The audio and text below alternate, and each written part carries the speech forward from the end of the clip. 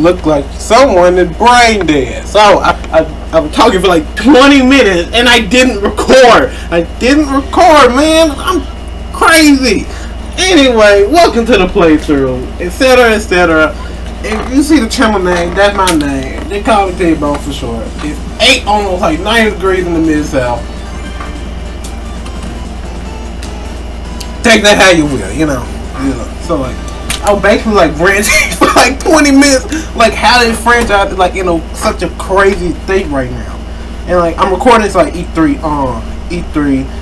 the day before Nintendo stuff, because like, based on my knowledge, this E3 sucked. E3 was terrible.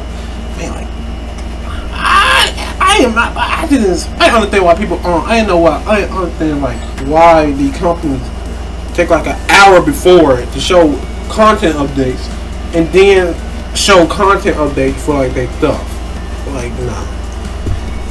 Feel like, oh, but like the animation, like I think the record, the animation really good. I like Tyson Hanks. He got like a nice simple, nice and bright, vibrant stuff. It'd be nice if he direct this show, but like, nah. We got Netflix. I think they gonna do a good job. Decent job. Based on how much effort they put in all these video game adaptations of shows. Like Castlevania was really good. If you haven't watched Castlevania, watch it. It's pretty good. It's a nice way to spend a few hours a day on how you do this show. Like, yeah. What else? Cuphead. I saw the clip for it. Looked very nice. People complaining like it looked like a Flash animation, but like it's all about how they look. You know. Speaking of how they look, for me, I'm trying to be an artist, but like I can clearly tell like they changed up the design a little bit, just a little bit, because like it's just for like animation sake. I know why. Yeah, you can tell. You can tell.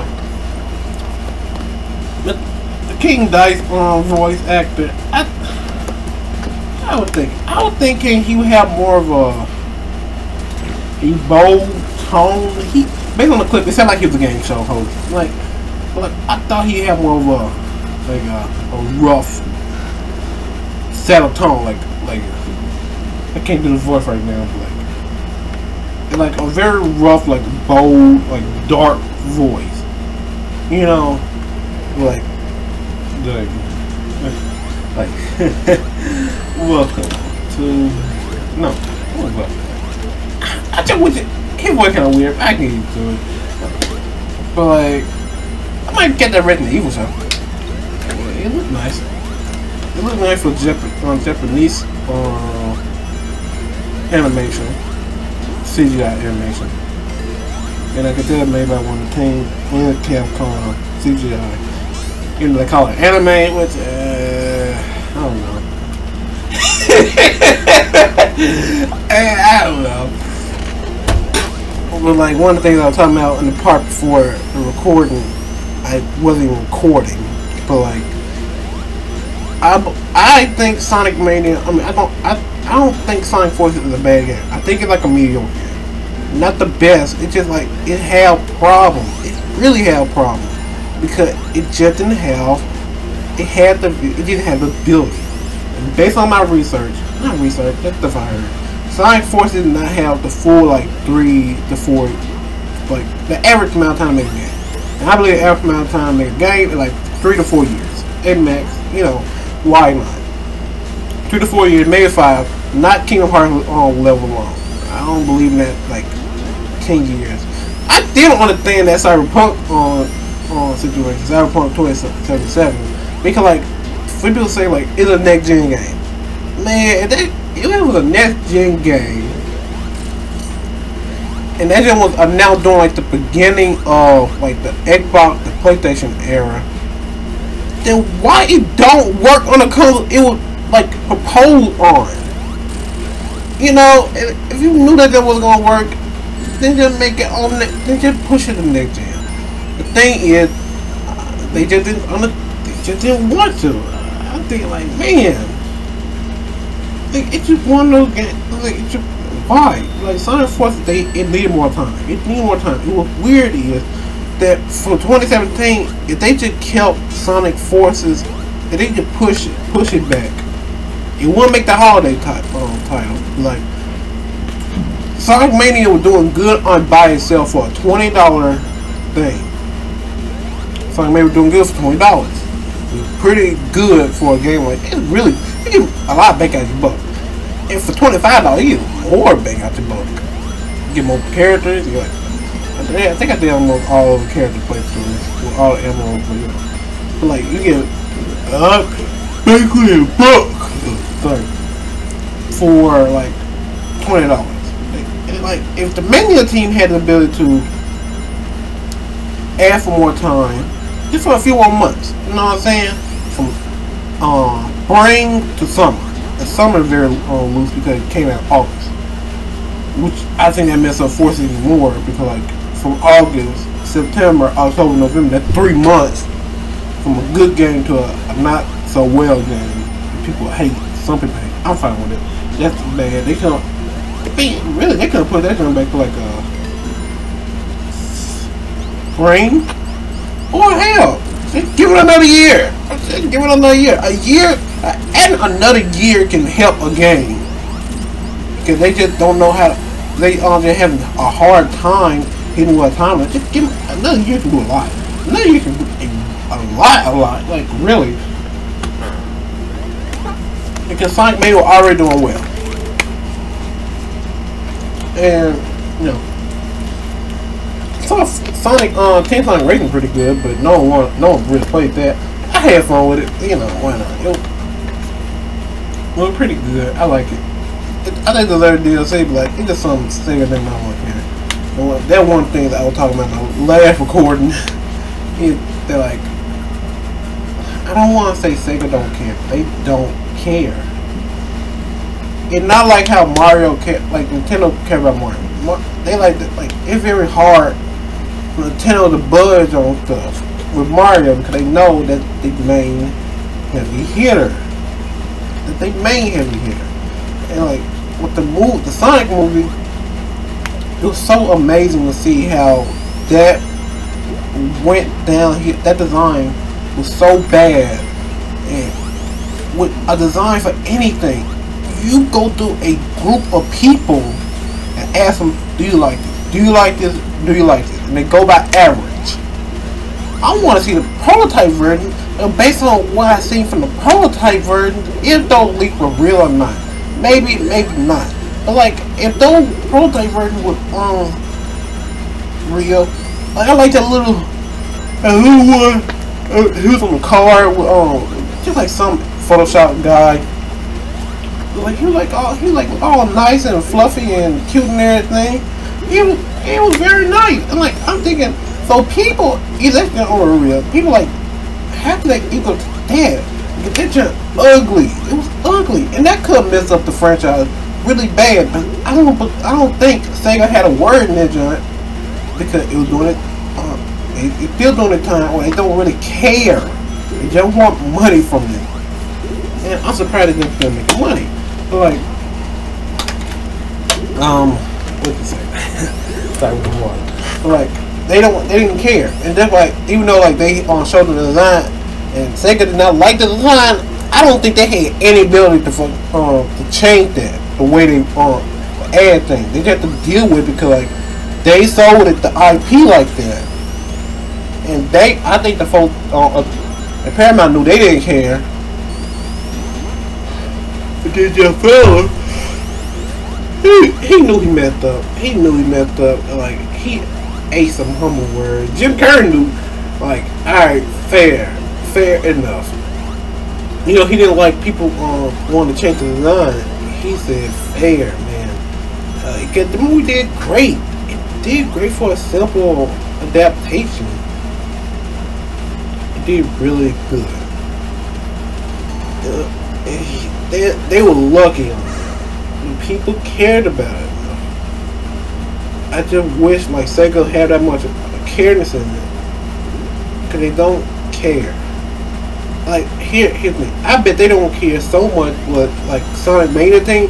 with the Sonic Mania team, like going to Sonic Mania team after more time, I bet they didn't care because they thought, oh, this some simple side game we make. It ain't even a mainline game. It most likely ain't gonna sell that well. So fine, you want more time, you get more time because we don't expect nothing from this. But in reality, this is one of the highest rated games in the series. It is so well to get a physical release.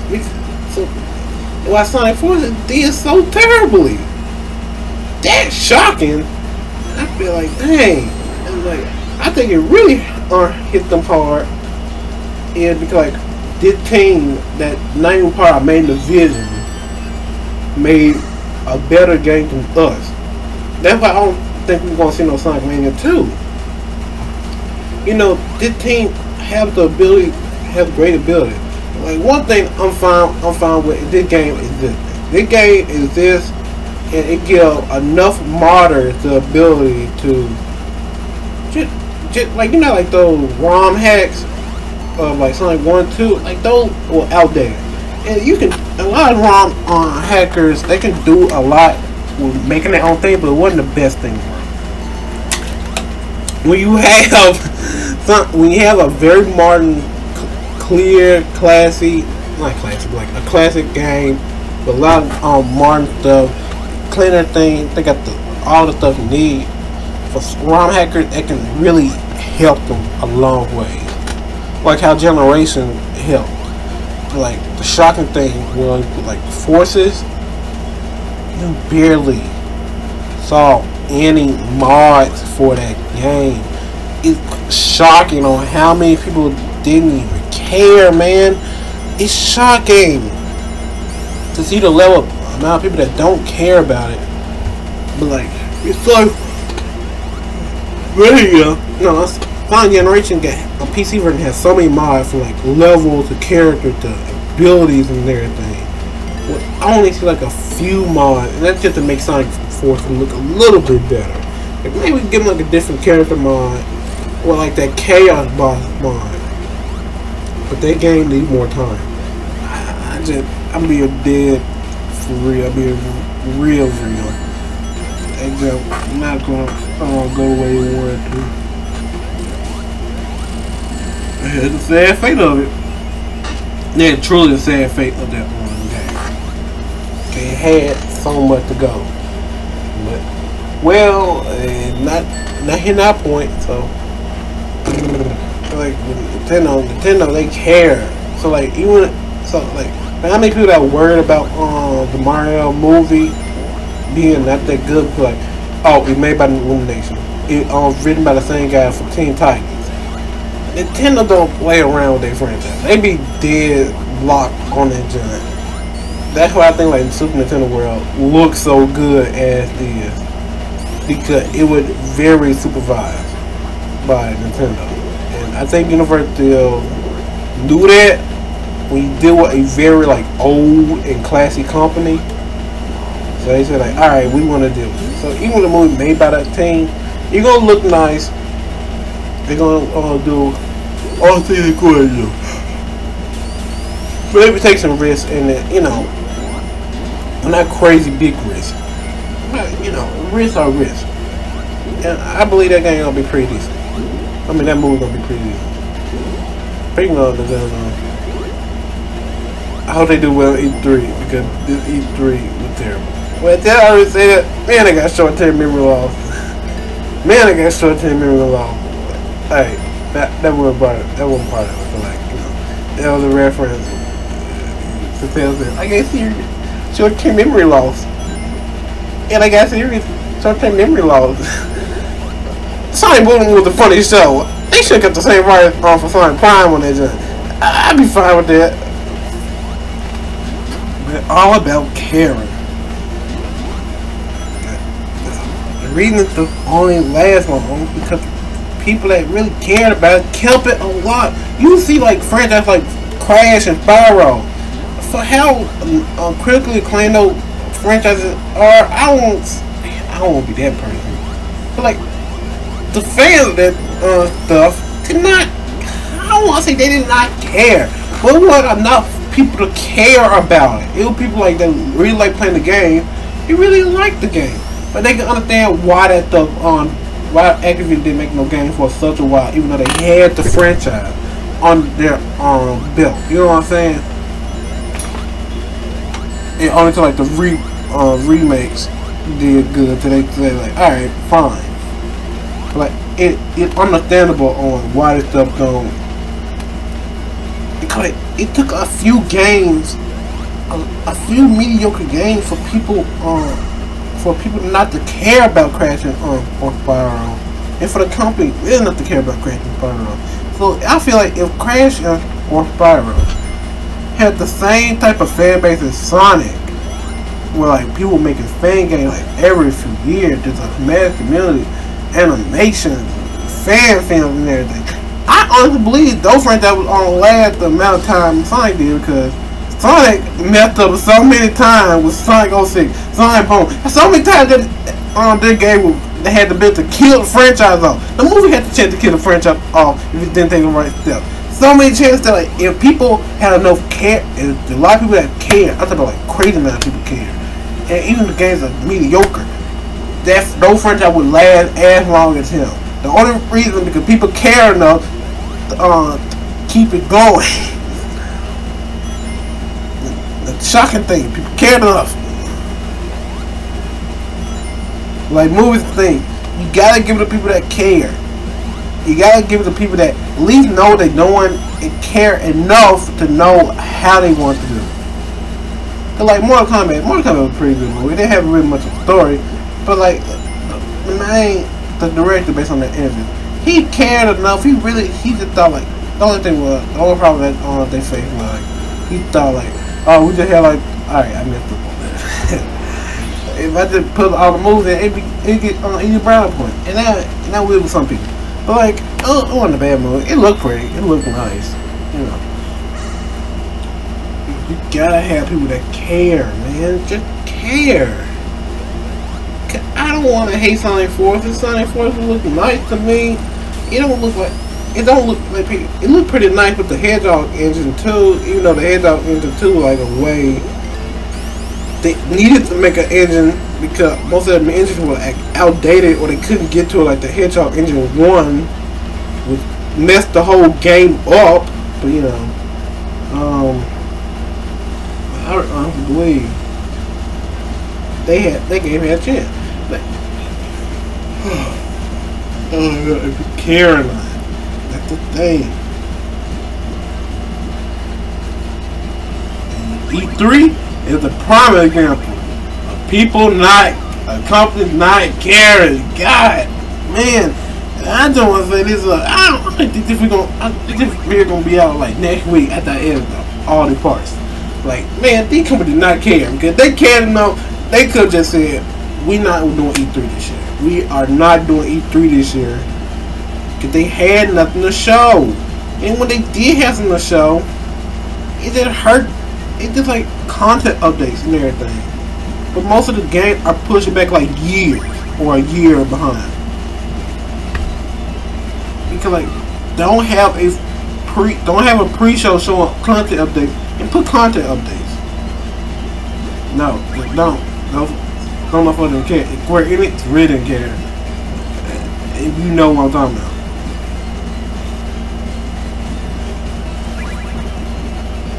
Yeah. The only Gracie is, I mean, the Xbox one was pretty nice. The Xbox one was pretty nice. You know, I don't have an Xbox. I'm over the Nintendo brand. If I ever go for another gen, next gen, I'm only gonna get PS5. Like that's like when people ever had a chance to get PS5, or when like, when the game, or they just start having like a game. Cause here's the thing, Ratchet & Clank and Moneymaker. You'll be dead serious with that. Ratchet & Clank and Moneymaker. Controversial statement. I know it ain't a moneymaker. So whatever about that. But you know, pretty nice. The only thing people hoping on, Nintendo's doing a good job, and like, come on. It's like, God, boy, the E3 was terrible. It was so terrible. It's awful. Oh, awful. You know that reference. Epic. DuckTales fan. I'm talking about that. I'm going crazy. I'm talking about the same stuff over and over. I was so retarded. Do not record the first part.